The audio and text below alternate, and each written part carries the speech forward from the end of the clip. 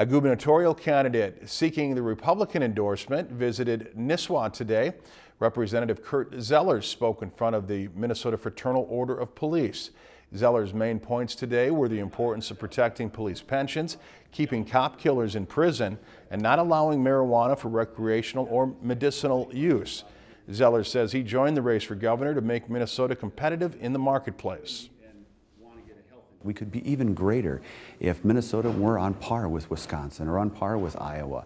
And if our tax code or something we use for a permit takes 6 months or a year longer, or it's $1,000 compared to $100 in Wisconsin, it makes us uncompetitive and we lose that business or we lose that opportunity.